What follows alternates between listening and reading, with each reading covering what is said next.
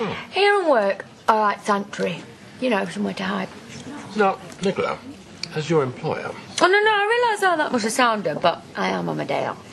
They're full of sugar, you know. No, I'm totally bunged up. I have a huge amount of respect for you and Natasha.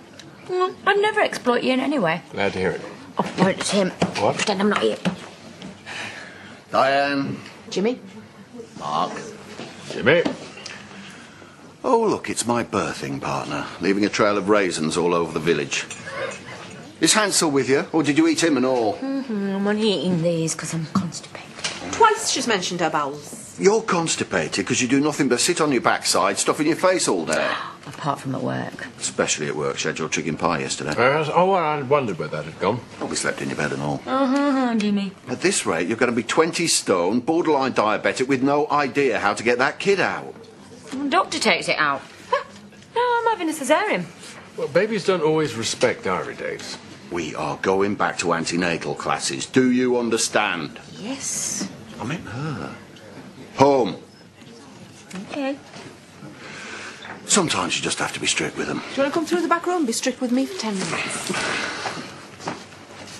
Yes. We've crossed the T's and dotted the I's in 15 languages now. And Rodney's got all the orders made up. Yeah, thanks, Doug. So, you can go on your holiday?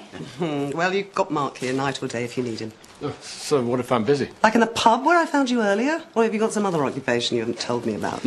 We'll keep an eye on him. Let's go then, shall we? What about the stuff that's near its sell-by date? Oh, well, just reduce it, flog it off. Or keep it yourself. Oh, thanks. Hey, send us a postcard, yeah. Surprise me while I'm away, yeah? I want some big ideas, OK? Will do. Bye. Maybe we could shut the shop early and go home. That'd surprise her, wouldn't it? Yeah.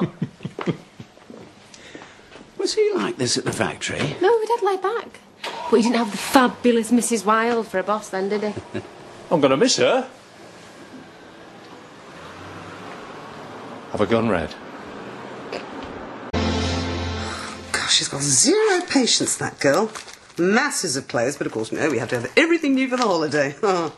Right, we'll only be a couple of hours. Please stop making loaded comments in front of the staff. I can drink in the pub when I like. It's your business. You need to be there too, you know. But you enjoyed that, belittling me. Yeah, you know, you're right.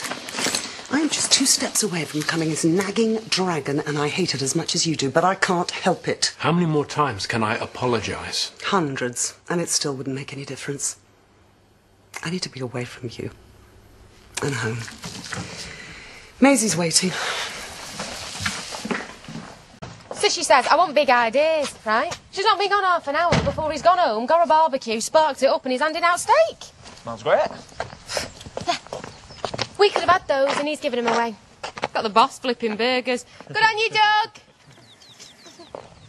Oh. These are fantastic. Not so health conscious when it comes to something you like, I see. Well, the sooner they're gone, the sooner I can escape. Okay. Not you. Come on. You do add a certain gravitas to the situation, if you don't mind me saying. It's a bit like Branson checking you in at the airport. Natasha did say day or night. Didn't she just? Yes, please, Douglas. Everything on. Yes, sir. Hey, I've taken 12 orders for meat. You little star. Tell you all about it over stock checking. When? Tonight. Oh, you're pleased about that. He's just keen. I won't let him hassle you, I promise. I'd appreciate that. You're bound to miss her. Your house is going to be quiet without Natasha. Mark, can you give us out of this, will you? Oh.